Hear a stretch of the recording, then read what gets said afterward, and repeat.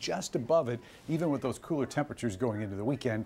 And now we got to talk about the soaker. So this system exits, and then we're focused on this one that's coming out of parts of Oklahoma and the panhandle of Texas. Yes, there's snow with it down here. No, there won't be by the time it gets to us. In fact, this is going to be a pretty vigorous system. Got a pretty decent shot at severe weather here across parts of Mississippi, Alabama, on up through Nashville. Notice that severe risk stops there in central Indiana and Ohio. So we're expecting to see rain and quite a bit of it, but it looks like we'll skip out on the rough stuff. So getting through the rest of tonight, I think we're going to be with dry conditions, and then we'll finally start to see a little bit of sunshine tomorrow morning to start.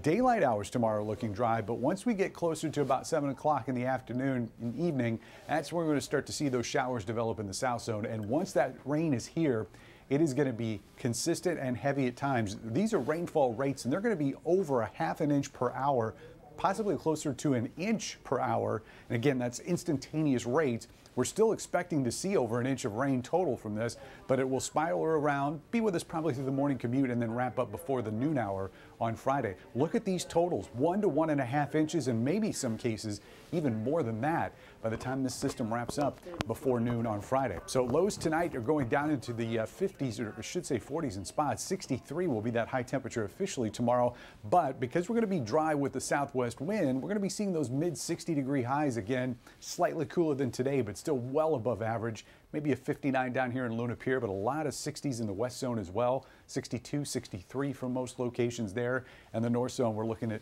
just upper 50s in Sanilac County with low to mid 60s elsewhere. The other thing we're watching tomorrow, of course, or Thursday into Friday, I should say, is the wind. Some of those wind gusts right during that morning commute on Friday could be topping 45 miles per hour. So, Kim, a lot to look at there in the 7-day forecast with our eyes focused on Friday. Yes. Okay, Ben, thank you.